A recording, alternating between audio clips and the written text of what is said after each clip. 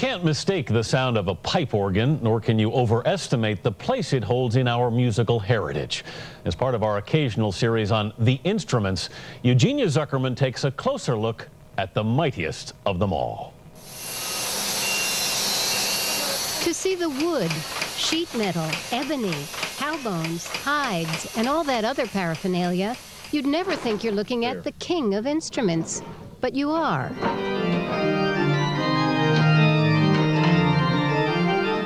Pipe organs give new meaning to the expression, the whole is more than the sum of its part.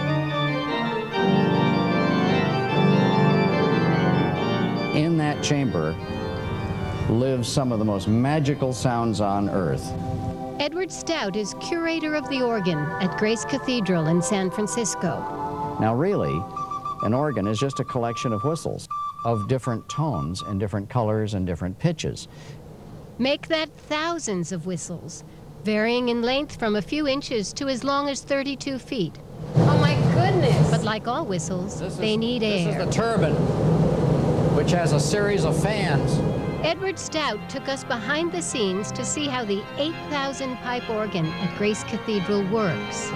And this is running most of the organ. So these are like primary bellows. Oh, I see. It's moving now. Oh, look at, he's playing big chords. He's using a lot of wind. Its various components are located all over the church. This is the pedal department of the organ. It goes up 3 floors. You want to go up to the first landing? We'll go up to the first landing. All of the pipes, to maintain their pitch, have to speak at full-blown volume. So if you want to quiet a section of the organ down, the organist has a pedal that he can control, and there's a pneumatic engine that pulls these thick wooden louvers shut. Seeing how complex a contraption a pipe organ is, it's surprising to learn it's one of the earliest instruments, dating back to the 3rd century BC.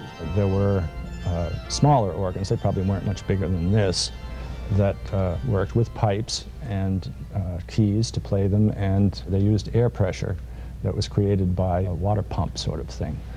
And Nero apparently played this instrument called the hydraulis because of the way it used water to create the pressure. Craig Whitney, an editor for the New York Times and himself an amateur organist, has written a book called All the Stops. They developed the technology in the Middle Ages. They became quite big and complex and could make a lot of noise. In fact, we think that probably the main purpose of a large pipe organ in a medieval English cathedral was just to make a loud enough noise to get everybody to be quiet. Just making noise, of course, doesn't warrant the title King of Instruments. Enter Johann Sebastian Bach, who not only made that noise joyful, but gave it majesty.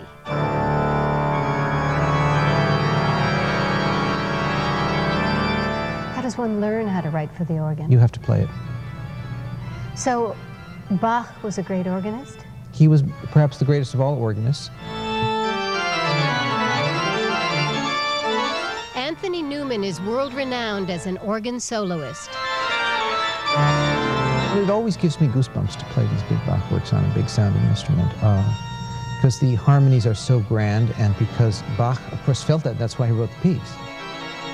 There's no other instrument that could hold that kind of intensity. Even a full orchestra can't hold it. So.